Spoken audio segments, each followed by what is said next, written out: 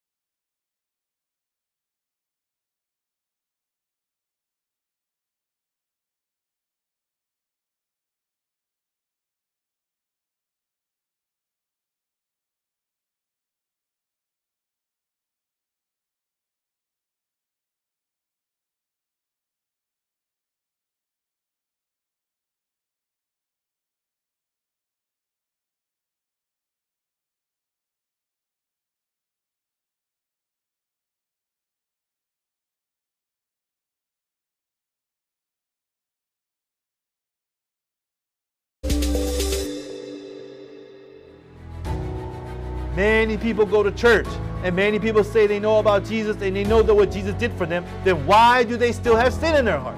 Many Christians all over the world. They're trying to stop sinning. They're trying to please God through their diligence, their sincerity. Okay, next time I'm going to try harder. Next time I'm not going to sin anymore. Next time I shouldn't lie anymore. Next time I'm going to read the Bible more. Next time I'm going to do this, I'm going to do this, I'm going to do this. God, please help me. And they pray and they cry and they beg, but then the same results happen. Jesus Christ dying and paying for my sin. And when we do that, we can know that we are eternally redeemed. Because God fulfilled that eternal redemption through Jesus Christ in the tabernacle that is in heaven, that means the power of Jesus' blood in heaven will last forever. Because in heaven, everything is eternal.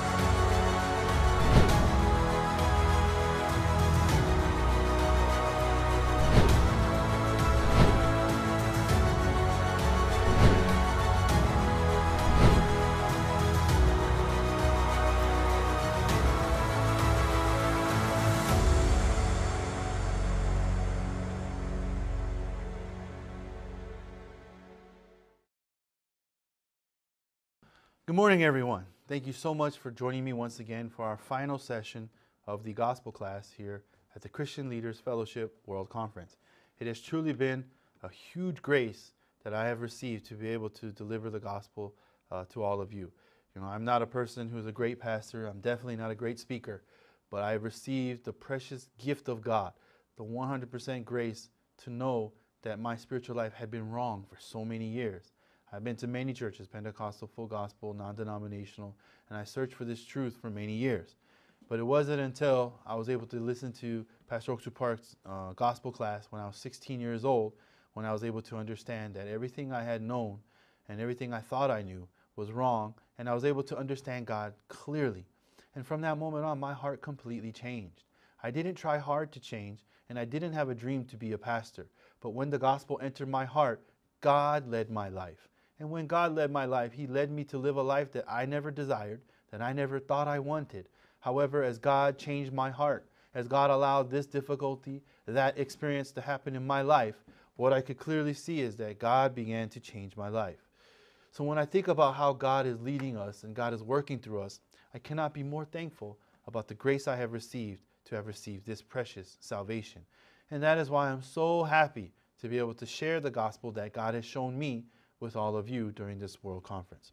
Well, we're going to continue once again today. We're going to read from John chapter 4. Today I'm going to start from verse 25, and we're going to skip a little bit and read from another section. But today I want to start with John chapter 4. We're going to read verses 25 through 30 first. Then I want to skip down to verses 39 through 42. John chapter 4, starting from verse 25. The woman saith unto him, I know that Messiah cometh, which is called Christ. When he is come, he will tell us all things. Jesus saith unto her, I that speak unto thee am he.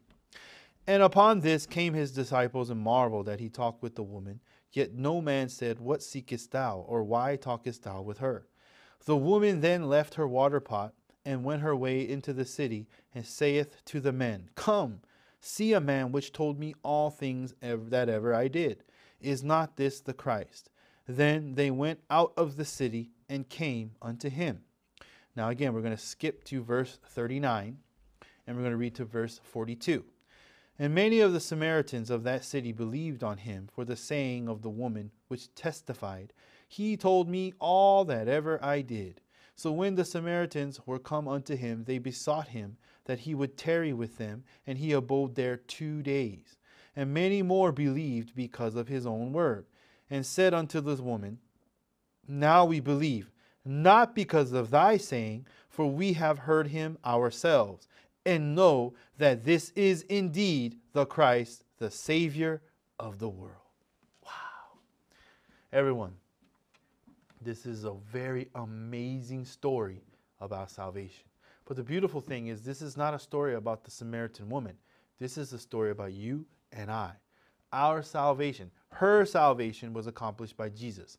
Our salvation is exactly identical to this woman.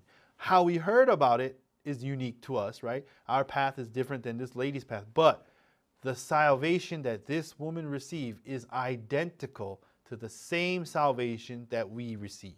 First of all, we were all dirty, filthy people, and we never deserved it, nor will we ever deserve this precious salvation. It is 100% by grace. Secondly, I want to talk about how this woman changed. And when I talk about how this woman changed, I want to talk about exactly, first I want to talk about the change, and then I want to talk about how this change was possible. Okay? This woman went. Now, this woman was gathering water. What time was it? Let's look here. Let's look at verse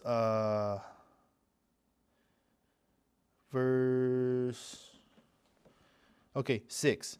Now Jacob's well was there. Jesus, therefore, being wearied with his journey, sat thus on the well, and it was about the 6th hour. There cometh a woman of Samaria to draw water. Jesus saith unto her, Give me to drink. Now, here, Jesus is at the well. There's nobody else there. She's drawing her water at the 6th hour. Now, in Jewish time, 6 a.m. was 0 time. So their day begins at 6 a.m. So the 6th hour would be around noon. So what does this mean? What this means is most of the women, I remember when I was young, I lived in I was in Korea, and I would see a lot of times the old Korean grandmothers, they would go to like a small creek or something, and they would do the hand washing. And then they would draw water and stuff like that to do the laundry. But everyone, when you draw water from a well, the best time to draw water is early in the morning. Why? Because that is when the water is cool. That is when the water is the freshest. So what happens, most people would draw their water in the morning because you need it for cooking in the morning, and you draw the water that you need, all the water you need in the morning, and then you can use it throughout the day. But here, this woman went to the well during the hottest part of the day, which is noon, the hottest part of the day, the 6th hour, the time where she knew nobody was going to be there. Why did she draw water that way? Very simple. Because she knew that everybody in that village knew who she was. Everyone knew that this was the woman who had 6 husbands. This is that dirty, filthy woman that married all of those men. And she was so sick and tired of people whispering about her, pointing their fingers at her, talking about her behind her back, judging her, and she could feel it. So she was so ashamed even of her own life. She was so embarrassed, so ashamed of the sins that she committed, that she would draw the water during the 6th hour when she knew nobody would be there. And so she was so shocked when she saw Jesus because she expected nobody to be there. Well, Jesus met with her. Now, if you look at how this woman changed, it is weird. It is so amazing, actually. I say it's weird because it's different than human logic. It's completely outside of human way of thinking. How this woman changed could only be done by God. And I want to talk about this. Because we as pastors, when we preach the gospel, when we're leading a congregation, the important thing is that our congregation needs to change. They cannot change by my wisdom. They don't change by my folk stories. They don't change about like how I interpret things. They change when they meet the heart of God. So this woman changed so much when she met Jesus. How did she change? Let's take a look here, verse 28. The woman then left her water pot and went her way into the city, and saith to the men, Come, see a man which told me all things that ever I did. Is not this the Christ? Then we go to verse 39. And many of the Samaritans of that city believed on him for the saying of the woman which testified, He told me all that ever I did. Everyone, this woman is completely changed. At first, she was so ashamed of her sin. She was so ashamed of the things that she'd done, she couldn't even show her face in front of other people at the time where they're drawing water from the well. She had to go to the well when nobody was there. But now she's going door to door, talking to everybody. And how does she introduce Jesus? It's so amazing. But the way she introduces Jesus is she says, Hey, I met the Messiah. I met a man. We met for the first time, but he knew I had 6 husbands, everyone. He knew everything I did in my life. He knew about all 5 of the other husbands that I divorced, and he knew about the 6th one. Can you believe it? She's talking about it as if it were nothing. Why is that? Because this woman, she changed. How did she change? Let's talk about this. I told you, right? The Bible talks about the heart of God. When you know the heart of God, and if you know clearly what God's heart is towards me, you can have faith. Am I right, everyone? So now think about it. Let's go to John chapter 8. Now this is going to happen a few chapters later, But because we have a Bible, we have the ability to look into the future, right? So we're going to go to John chapter 8 and see God's heart towards another woman. Let's look here. Verse 10. When Jesus had lifted up himself and saw none but the woman, he said unto her, Woman, where are those thine accusers? Hath no man condemned thee? And she said, No man, Lord. And Jesus said unto her, Neither do I condemn thee. Go and sin no more. Everyone, in Jesus' heart, this woman who had just committed adultery, there was no condemnation in Jesus' heart. Now let's talk about this. Now, for those people who are still tied up with future sin, I want to break down something down for you, okay? John chapter 1 was after Jesus received the hands-on for his baptism from John the Baptist. Now, when John the Baptist did the hands-on, laying on of hands of Jesus, all the sin of the world passed over onto Jesus. Am I right? Now, that's John chapter 1. This woman committed adultery in John chapter 8. So, did this woman commit adultery before or after he received the hands-on? After he received the hands-on. Am I right? That's right. All the sin of the world had passed over onto Jesus. So when Jesus met this woman taken in adultery, her sin had already passed over onto Jesus. And that is why Jesus could not say, You are a sinner. Jesus told her what? Neither do I condemn you. Go and sin no more.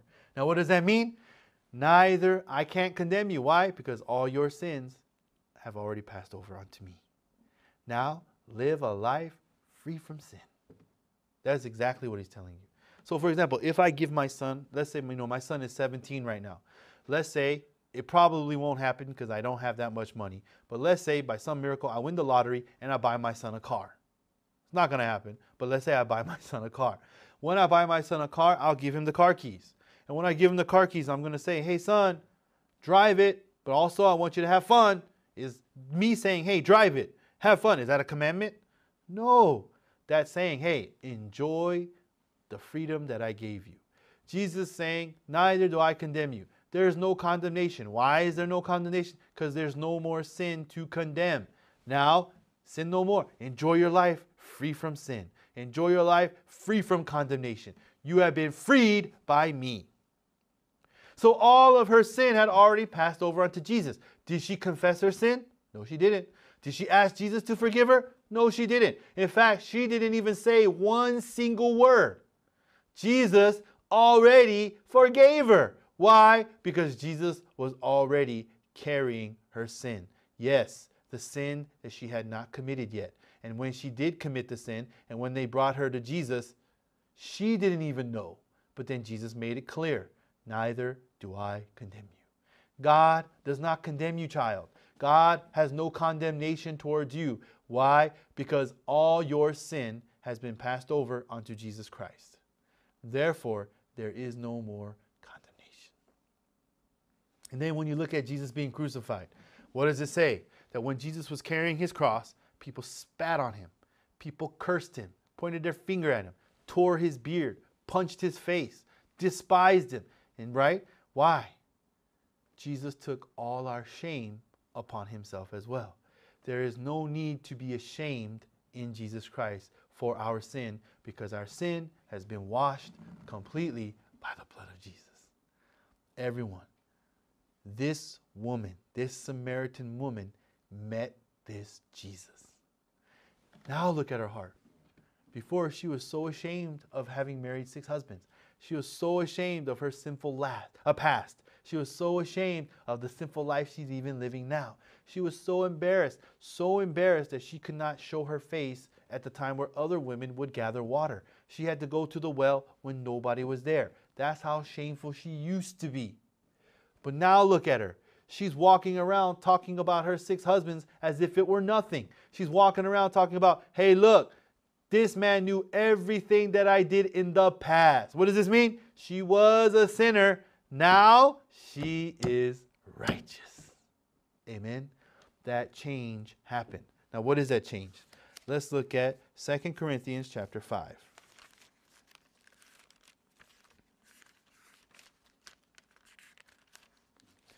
2 Corinthians chapter 5. I'm going to read verse 17. No, actually, first I'm going to read verse 16. Verse 16 and 17, okay? 2 Corinthians chapter 5, verse 16 and 17. 16. Wherefore henceforth know we no man after the flesh. Yea, though we have known Christ after the flesh, yet henceforth know we him no more. Verse 17. Therefore, if any man be in Christ, he is a new creature. Old things are passed away. Behold, all things are become new. What does it say? The old creature is passed away, everyone. What's another way of dead? What's another way of saying dead? To pass away, right? If I die, oh, he passed away. He passed away. Passed away. The old creature. The old things are all passed away. Amen? Now I am a new creature. Now I am born again. This is what it means to be born again, everyone. This woman in her past, she committed so many sins, filled with so much lust, marrying one man after another man. Did you know, according to the law, if a woman divorces a man and remarries, if it wasn't for adultery, if the man did not commit adultery, and the man is still alive, if she marries a new man, then that man is considered adultery. That marriage is considered adultery. If her husband dies and she's a widow, then she is free to marry another man. But if she divorces him, if it's just a divorce and he didn't commit adultery, they just irreconcilable differences, they just decided to divorce. If she marries another man, that is adultery, everyone. That is not a valid marriage. That is adultery. So what does this mean, everyone? If you look here, this woman had committed adultery. I don't know if all 5 of her previous husbands had died, but she's married to a 6th husband right now. So her whole life was filled with adultery, with lust, with desire, with envy, with coveting. And I know she's lied before, and we definitely know she committed adultery. And we definitely know maybe I'm pretty sure she stole something once in her life. If you think about it, even if you don't physically steal, even if you do desire to steal in your heart, you've already stole according to God. So we know that this woman lived such a sinful life. But now she's talking to people as if that doesn't matter anymore. She's talking about it as if that's something that's dead and gone. That old me, those old actions, they're dead. They're done. There's nothing about that person does not exist anymore. I am a new creature. When she met Jesus and Jesus' heart entered into her, that changed this woman to believe in this truth. I am already been made different. I am a new creature in Christ Jesus. Everyone, that gospel, that Jesus that she met, that words of Jesus entered her heart and changed and flipped her whole life perception. In God's heart, in Jesus' heart, she's already washed. In Jesus' heart, her condemnation has already passed over onto Jesus. In Jesus' heart and in God's heart, the record for her sin was already washed. Now, she was washed, clean, and righteous in God's heart. And now she's also washed and clean in Jesus' heart. But most importantly, the fact that she could talk so freely about her past, talk so freely about her sin, is because now she has the faith that she is not a sinner anymore. That's not her. She's a new creature. Now, in God's heart, she's a new creature. In Jesus' heart, she's a new creature. In the Word of God, she's a new creature. And now, in her heart, she's a new creature. And that is what changed her. The heart of God clearly entered her heart. Now, she didn't try hard to become a new creature. She just believed in the fact that God made her a new creature. She believed the promise that God has made her a new creature. Amen, everyone? Everyone. This is amazing. Why are we struggling to try to become new? Why are we struggling to try to change ourselves? Just like Romans chapter 10 says, why are people trying to establish their own righteousness? Because they are ignorant of God's righteousness. God has already given us his righteousness. And in fact, he's already made us a new creature. How do we know? The proof is in the promise, the Word of God. So everyone, this woman completely changed. Now, This is another amazing thing. She's knocking door to door of the town where everybody knows her. Am I right? Everybody knows her. That's why she's in the 6th hour. She doesn't want to get her finger pointed at her because everybody knows that that's that woman that married 6 husbands. But guess what? When she knocked on the door and she said, "Hey, everyone, the Messiah met me. I met the Messiah. I met the Son of God, the Savior. He met me." Nobody said, "Well, who are you?" Yeah, right. Why would the Messiah meet you? Get out of, hey, don't touch my door with your dirty fingers. You little dirty, tramp. You dirty, lustful person. You adulterer. Don't touch me. Get away from my house. Nobody rejected her. What does the Bible say? The whole town listened to her. The whole town came out and met Jesus. And you know what that means? In God's heart, she's a new creature. She's not a sinner. She's a new creature. In Jesus' heart, she's not a sinner. She's made a new creature. And in her heart, she's not a sinner. She's made a new creature. And guess what, everyone? In everybody else's eyes, she's not a sinner anymore. She's a new creature. Isn't that amazing? That is the powerful word of God. Everyone, even if you could change yourself, how much could you possibly change? I can't change everybody's heart. I can have enough problems changing my own heart. How am I supposed to change Jesus' heart, God's heart, all the people's hearts, and my own heart? I can't do it. But God, He changed everybody's heart. In everybody's heart, she is no longer an adulterous woman marrying 6 husbands. She's a new creature. She is the messenger of God. She is a child of God. She has been born of the Spirit now, everyone. She is covered in the blood of Jesus. And because that reality, because that faith, because that promise entered into her heart, that word of God created a faith that holds her heart. Most Christians also are very misinformed when it comes to faith. They believe that faith is them maintaining the confidence in their heart, them holding on to the promise. Everyone, you cannot hold on to the promise. There was a story once in South Korea. In South Korea, they have a lot of apartments. And a lot of times these apartments are like 20 stories high. Some are 30 floors high. So what happens is, one time there was a fire that started in the middle of an apartment and was going upward. As you know, fires go up. So the people who were trapped on the upper floors, they had no way to go down. So what they did was they climbed to the roof of the apartment. But because the apartment's like 20 stories high, the fireman's ladder does not reach that high. So what happened? They came up with a plan. Hey, if we have a helicopter, let's fly a helicopter and pick up the people. So what we'll do is we'll hang 2 ropes on the side of the helicopter.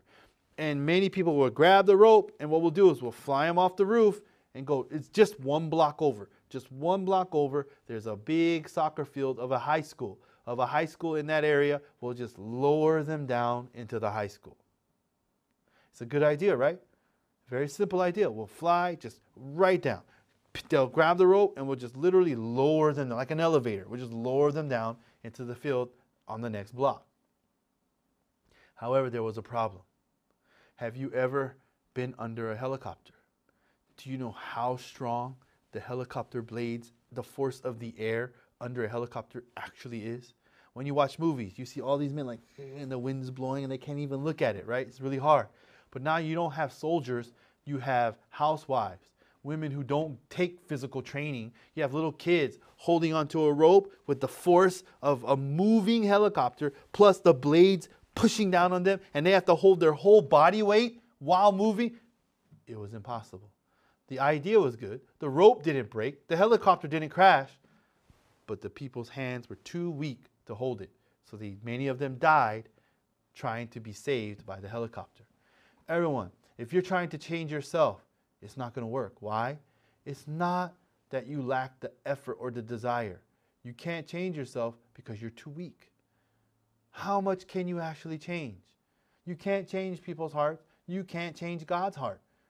God says, I'm the same yesterday, today, and tomorrow. Nobody can change God's heart. You're not powerful enough. You're not righteous enough, and you're not good enough. But we don't need to, because God has already proposed his heart, everyone. God already sent Jesus for you and for me. Whether you believe it or not, God sent Jesus to take your sin upon Jesus. God removed the sin of the world and placed it upon Jesus Christ. So everyone, what does this mean? In God's heart, you are already righteous. In God's heart, you are holy. In God's heart, he has forgiven you. You are a new creature. The old you is past. There is no more Pastor Terry. The old me has died on the cross. Now, there is only Jesus Christ. And when that gospel was able to enter my heart, that was when I was able to be free from sin myself. The Samaritan woman, she changed. The Samaritan woman was no longer a sinner, no longer an adulterous, filthy woman who married 6 husbands.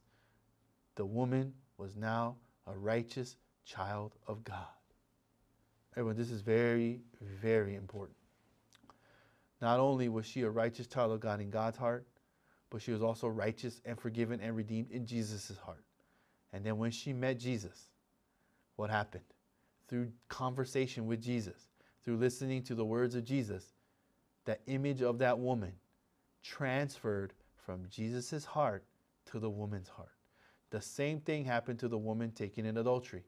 Jesus had already received her sin, and therefore by receiving her sin, he also received the condemnation that was supposed to go to her, has now already passed over onto Jesus. So then when Jesus met this woman taken in adultery, he had no choice. There was nothing more he could say. Neither do I condemn you. God doesn't condemn you, neither do I condemn you. Why? Because all your condemnation is upon me. And when she was able to discover that, how thankful she was. She didn't defeat sin on her own. She didn't try hard to struggle to stop sin, to stop the desire of sin.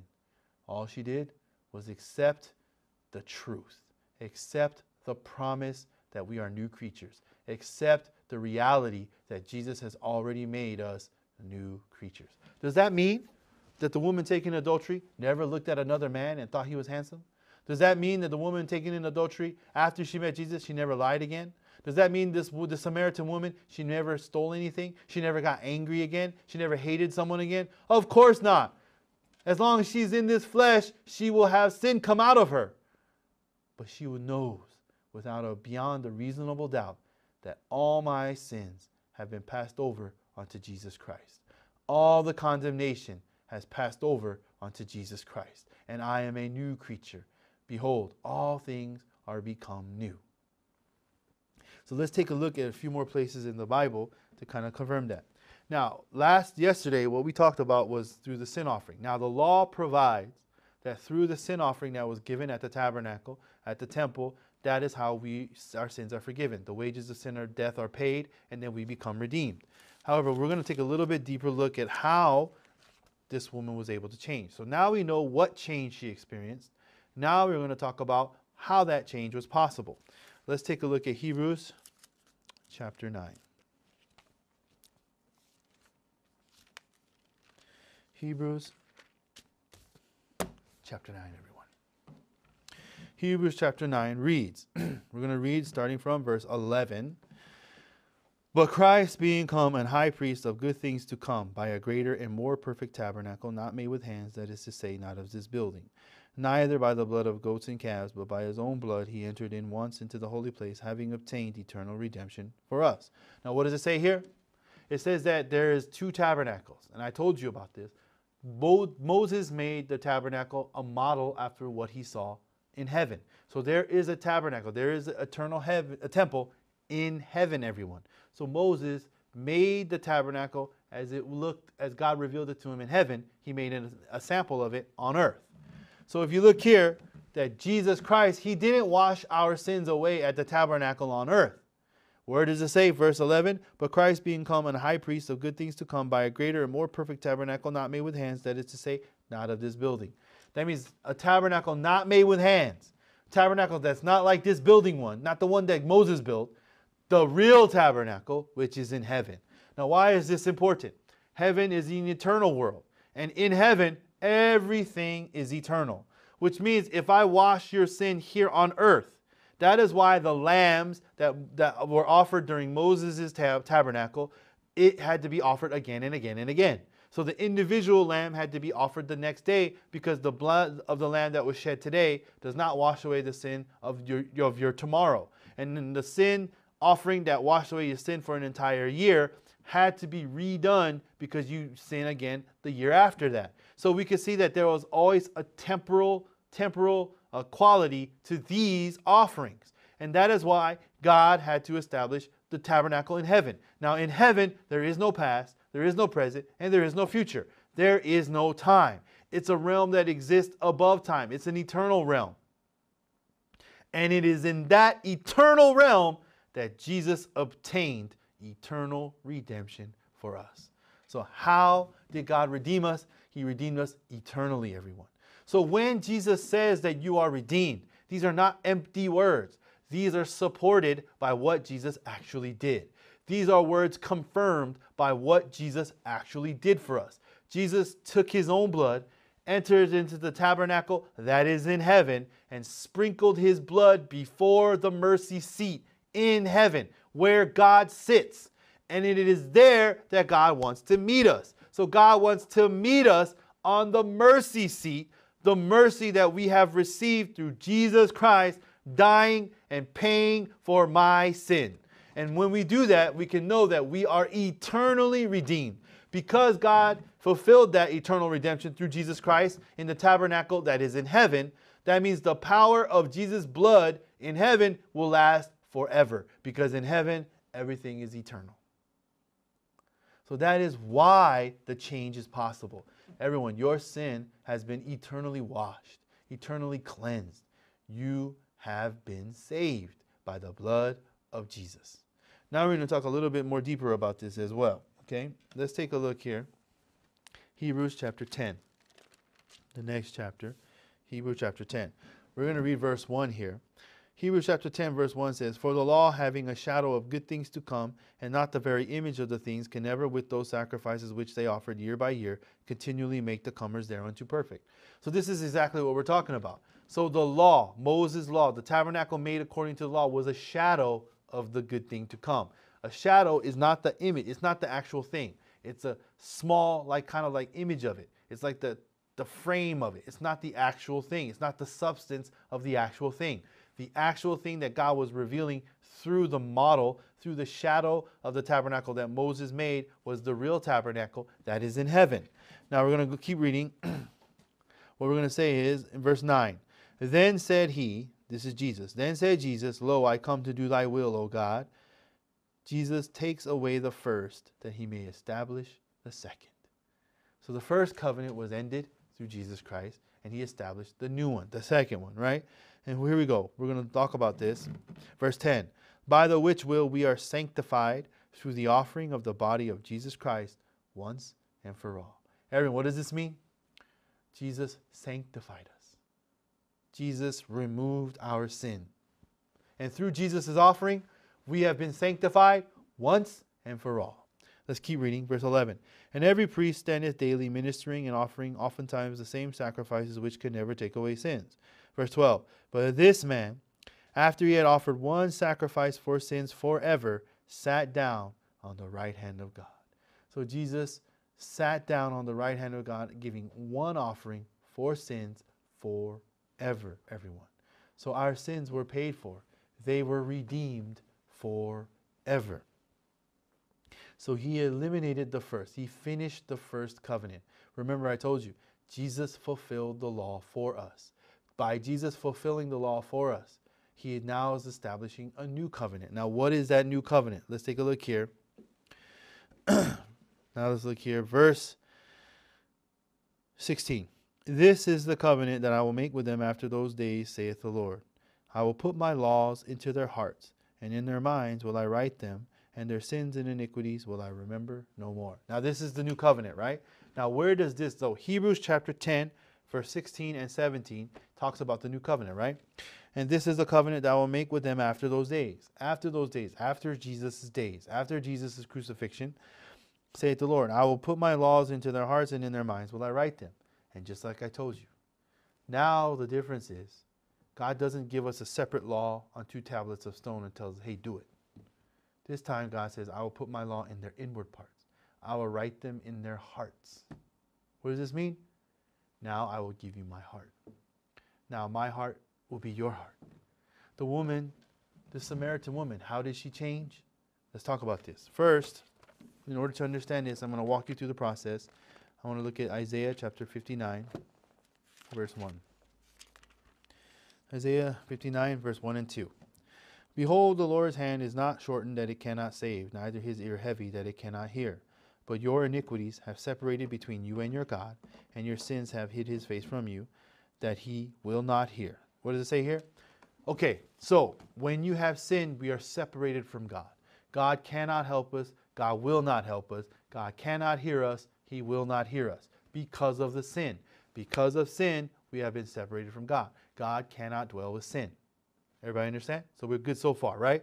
So we cannot receive the Holy Spirit. We cannot receive the heart of God if we have sin. Our sin has to be washed first. Well, guess what, everyone? Jesus washed our sin away. And when Jesus washed our sin away, now the sin has been removed. Am I right? Now that the sin has been removed, there is nothing blocking God and us any longer. And this is proven in Romans chapter 8. So in Romans chapter 8, God confirms this. Romans chapter 8. What does it say here? Let's look at Romans chapter 8. It says right here, starting from verse 31. Romans chapter 8, starting from verse 31. What shall we then say to these things? If God be for us, who can be against us? He that spared not his own son, but delivered him up for us all, how shall he not with him also freely give us all things? What shall we lay to the charge of God's elect? It is God that justifieth. Who is he that condemneth? It is Christ that died, yea, rather that is risen again, who is even at the right hand of God, who also maketh intercession for us. Who shall separate us from the love of Christ? And if you look here, verse 39, neither height, nor depth, nor any other creature shall be able to separate us from the love of God, which is in Christ Jesus our Lord. So the sin that separated us, that sin has been removed forever. Now there is nothing that blocks God and us. What can separate me from the love of God? Nothing, not anymore, because my sin has been removed. And because there is no more blockage of sin, so God and us are open now. Now God can come to us and we can come to God. And that is why with the new covenant, by Jesus removing our sin, now he opened the way for the new covenant to be possible. And that new covenant means now my heart can flow into your heart. Now my heart will be your heart. I will work from heart to heart. I will give you my heart. I will not just give you 2 separate tablets of stone and say, hey, you do this on your own, because you had sin back then. And because you had sin, I could not be with you. That's why God had to make the tabernacle in the first place. God had to establish the tabernacle because God wanted to be with man. But if God is with man and man has sin, God will kill man. Man has to die. If man has sin and stands in front of God, they will die. But God wanted to dwell among them. So God created something called the tabernacle. And in the tabernacle, he established the Ark of the Covenant. On top of the Ark of the Covenant was a lid. The covering of the lid was called the mercy seat. And that was where God would sit, and there he would meet with us so that God could dwell among the people. But everyone, Jesus fulfilled our eternal redemption, everyone. There is no more sin anymore. So when Jesus died, what happened? It says the veil that blocked the most holy place, it tore from the top to the bottom. It tore completely in half. Now the veil is open. There is no more veil. The veil was established in the tabernacle so that if anyone who has sin enters into the most holy place, that person would die because he's standing in the presence of God. But now there is no more need for the veil. When Jesus died on the cross, the veil tore. And because the veil tore, there is no more sin. So therefore, there is nothing that needs to block God from coming to us. Now God is able to freely enter into our heart. Now the way that God chose to work this time is, you are not going to take care of yourself.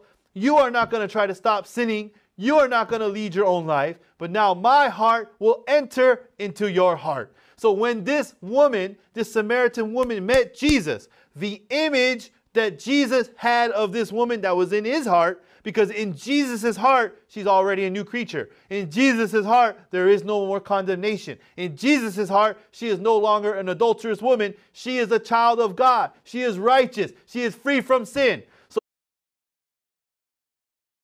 through the conversation that she had with Jesus, the heart of Jesus entered into this woman's heart. The image that Jesus had of this woman entered into her heart. But look at you right now, everyone. I want you to look into your heart. Do you see yourself as a sinner, or do you see yourself as righteous? Do you see yourself as free from condemnation, or do you see yourself as, I am a sinner, therefore I have to be condemned?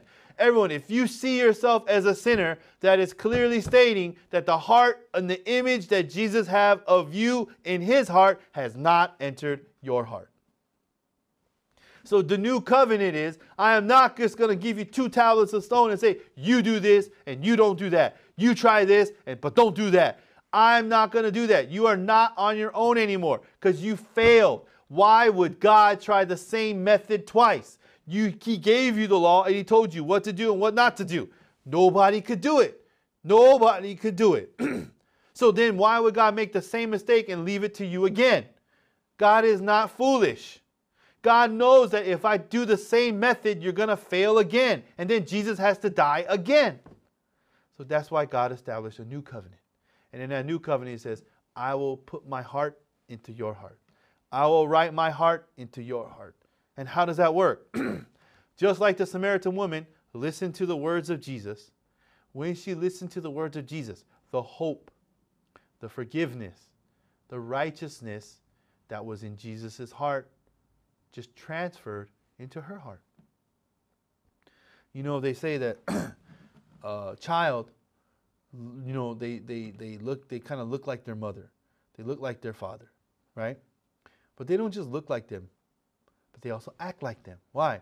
Because when they grow up, they see their father, they see their mother, and they see what the habits that they do. They see the way they talk. And that's why a lot of times the children talk like the parents. Because that's who they learned how to talk from. That's who they saw every day. And they modeled themselves after their parents. Everyone, when we were born in this world, the only image of ourselves that we've seen was the image of a sinner. We talk like a sinner. We thought like a sinner. Our standards are that of a sinner's. Our standard is that of a human sinner who cannot see the spiritual world. Therefore, every standard we have based in our life has never been based on the spiritual world. We based it on the world that we knew. So we grew up imitating the flesh. We grew up with the standards of the flesh, of sin in our heart. Now, when God gives us the Word of God, it is very difficult. It actually is impossible for that to become my new standard unless I deny my heart, unless I repent, forsake my thought, realize that my thought is wrong, my standard is incorrect. Let God be true and every man a liar. Oh, Jesus says, I am righteous, everyone. So when Jesus looks at me, because Jesus died on the cross, because Jesus went to heaven and in the most holy place presented his own blood, not the blood of a goat, not the blood of a calf or a cow or a sheep, but with his own holy, eternal blood, Jesus washed our sin. And the new covenant is now that there's no sin to block me and you, that means now I hear your prayer. Now I will listen to your prayer. Those who accept the gospel by faith, when you are righteous, if you accept that Jesus' blood made you righteous, if you accept that reality, then you are righteous. If you accept that promise that God has made you justified, that God has made you righteous, God has sanctified you, then that promise is in your heart. And then what is the new covenant? It says that yes, he will write his heart in your heart. And then what does he say? And I will forgive your iniquities and I will remember your sin no more. Everyone, why was this woman going around door to door talking about her past? Because she remembers her sin no more. She remembers her condemnation no more. Why? Because that's the heart of Jesus. That's the heart of God. Right? The new covenant says what? I will forgive your iniquities and I will remember your sin no more. God does not remember our sin anymore. Amen? So this woman, this Samaritan woman, was freed from her sin. She was freed from herself. Why? Because herself was nailed to the cross. That faith, That faith came from God. It did not come from her. That's what it means. I will write my law in your heart. I will write this new covenant in your heart. Therefore, it comes by faith. Now, it's not that we have to force ourselves to believe it. If we just accept God's heart will give us a new heart. God's heart will give us that faith. That's the new covenant. God is going to do it. God is the one that upholds your faith. And that's why the scripture says that Jesus is the author and the finisher of our faith, everyone. So the new covenant is not you trying to believe. It's not you trying to change your heart. It's not you trying to propose yourself, okay, this time I'm going to believe. This time I'm going to be better. This time I'm going to change this. This time I'm not going to do that. That's the old covenant. That never worked and it will not work. So God is not going to try the same method twice. We do it, but God is not foolish. God's not going to be doing the same thing when he knows it's not going to work. That's why God placed 100% my salvation, 100% my spiritual life, my change, the change of my heart, me being free from sin, me overcoming sin, me living with a new heart. All of that was placed onto Jesus. That was Jesus' responsibility. And when Jesus died on the cross, what did he say? It is finished. Jesus' work is finished. Amen. All the work of Jesus has been fulfilled. And that is why in Acts chapter 3, Jesus says all the prophecies, everything that was written about Jesus, he has fulfilled, everyone. Now here comes faith. We walk by faith, not by sight. Are we going to believe in our eyes? Are we going to believe what we see? Or are we going to believe in the promise of Jesus? Are we going to only believe in the image that I have of myself, or am I going to accept the image that God has of me in his heart and accept it exactly as it is? Those are two very, very important things. Now, there's one more thing that I want to talk about. So now we talked about this. Let's go a little bit further here. Let's go to 1 Corinthians chapter 6. I'm going to read verses 10 and verse 11. 1 Corinthians chapter 6, verses 10 and 11. Nor thieves, nor covetous, nor drunkards, nor revilers, nor extortioners shall inherit the kingdom of God. And such were some of you. But you are washed, but you are sanctified, but you are justified in the name of the Lord Jesus and by the Spirit of our God. Everyone, this is another thing you have to understand. Yes, you've committed sin. That's what it says in verse 10. Nor thieves, nor covetous, nor revilers, nor extortioners shall inherit the kingdom of God. Translated to simple English, if you have committed sin, you cannot go to heaven. You deserve to go to hell, to be condemned and receive damnation. That is true, and such were some of you. That's right, we have all sinned. Nobody on earth has not sinned. Everybody has sinned. But you are washed. But you are sanctified. But you are justified. In the name of our Lord Jesus and by the Spirit of our God. Everyone, yes, you've committed sin, but there's another powerful word, but.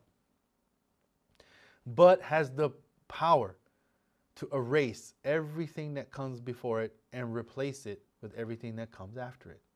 So if I use the word but, and let's say I say something positive, oh, you know, I'm so happy right now. And when you hear the word but, if something is positive before the word but, then you know what's coming after? Something negative. But if you say something negative and then you hear the word but, now you can change your heart. Now you can have hope because something positive is coming. Am I right?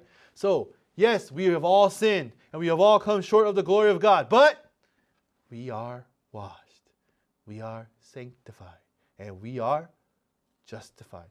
Everyone, once again, how was this Samaritan woman able to change so much? She changed because now she also, in God's heart, this is the word of God, right? This is the Bible. The Bible says you are washed. The Bible says you are sanctified. The Bible says you are justified. Not Pastor Terry. I'm not the one that's giving you these promises. If I'm the one that's promising you this, you should not believe it. You should turn off your TV and you should go. You should turn off your screen and go. You should turn off the internet and just go. Don't listen to me. But I'm not the one that's telling you you are washed. It is the word of God. It's the promise of God. God says, but you are washed. You are sanctified. And you are justified, everyone. Amen? It is God's promise. God has washed you, which means in God's heart, this Samaritan woman is washed. she is sanctified, she is justified. In Jesus' heart, she is washed, she is sanctified, and she is justified. And finally, when she met Jesus and when she realized who Jesus was, Jesus is my Savior. And if Jesus is my Savior and Jesus says it is finished, that means I am saved. I have been washed. I have been sanctified and I have been justified. Now that heart of Jesus was now written in her own heart. And then when she went out witnessing, even more amazing was that in everybody else's heart, she was also washed. She was also sanctified. She was also justified. Everyone, this means she truly is no longer a sinner. Everyone, this is the power of the Word of God. The power of the Word of God is very simple. The difference between my words and God's Word has the power to fulfill itself. It is self-fulfilling. The power of God's words is powerful enough to create something out of nothing. God created the earth with the Word of God. God made life come from nothing, everyone. The earth was without form and void, and His darkness was upon the face of the deep. It was empty. There's nothing but darkness. Nothing there. But when the Word spoke, mountains formed. Trees came out of nowhere. Life came out of nowhere. That's right. Single-cell organisms. Later we saw, fish of the sea, animals of the sea. Later we saw birds. Later we saw four-footed beasts, creeping things, and even human beings. Everyone, the Word of God has the self-sustaining power to fulfill itself and manifest itself and create something from nothing. Our words have no power. So if we are listening to God's Word and that Word does not create faith in me, it's because I'm despising the Word and treating the Word of God as if it were a word of another human being. That is the deception and the distrust that Satan puts in our hearts. But everyone, it's the Word of God. God says you are washed. God says you are sanctified and you are justified. And when this Samaritan woman accepted those words, not only did it actually wash her, she was able to be free from it in her own heart and in everybody else's heart.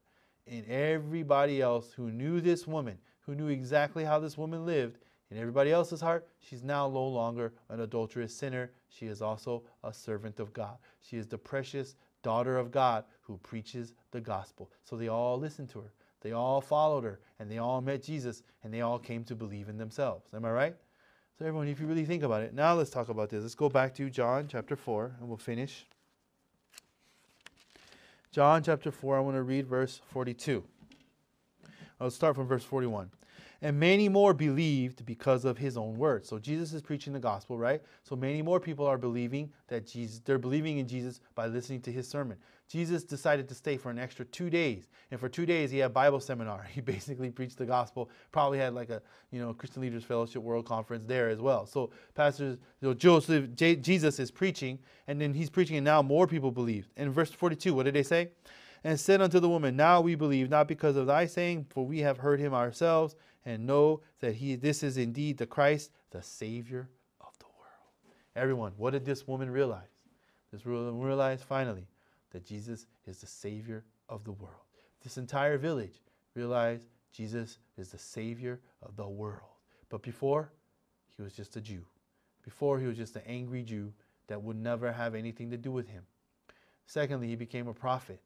But then finally, in this woman's heart, Jesus became her Savior. And now that Jesus became her Savior, she was free from sin. But if she's a person who still thinks she's a sinner, if she's a person who still claims, no, I'm a sinner, I still sin. Look, I'm still a sinner. My sin is still there. I'll be a sinner until I die. That is not a person who sees Jesus as their true Savior. That is a person who sees Jesus as a prophet. That is a person who still sees Jesus as a Jew. And Jews have nothing to do with sinners like me. That's why I have to earn my righteousness. That's why I have to try hard. That's why I have to try to keep the law. These are people who do not know who Jesus is. These are people who do not know what the law was really about. And we studied what the law was about. We studied the purpose of the law was very simple, to teach us what God's standard of sin is. And by teaching us what God's standard of sin is, he has cornered every human being. Every human being who has been born on this earth is cornered by the law and led by the law to only one option of salvation, that is Jesus Christ. And so how do you fulfill the law? You fulfill the law by believing that Jesus Christ has made you righteous, by accepting Jesus Christ as my eternal Savior, by accepting the truth that through the blood of Jesus, through Jesus fulfilling the first covenant and establishing the second covenant, through Jesus not missing one sin, having received upon him all the sin of the world and entering into the most holy place according to God's law, according to God's standard, perfectly redeemed my sin forever. So what is truly fulfilling the law? When God talks about thou shalt keep my law, that means to believe that Jesus has made me righteous, to believe that I have been cleansed and forgiven by the precious blood of Jesus, to know that my sin has been eternally washed in the tabernacle, in the temple that is in heaven, the same temple that Moses looked at when he made it on earth. And you know, when you look at the Bible, right before Jesus died,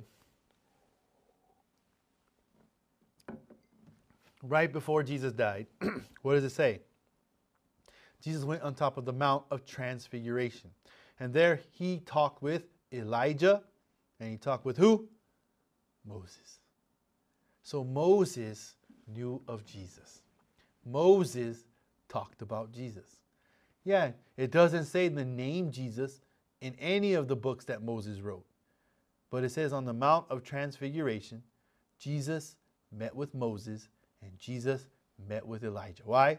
Because this signifies that Jesus has fulfilled the law and Jesus has fulfilled the prophecies, the prophets. Jesus fulfilled the prophets and the law, everyone. This is amazing. That means the law truly was a shadow of the Messiah, the Savior who would come and wash the sins of the world eternally. Jesus was prophesied in Isaiah chapter 53. So even in the Old Testament, even during the times of the kings, God was prophesying about Jesus. King David prophesied about Shiloh, prophesied about Jesus in Psalms. And what else?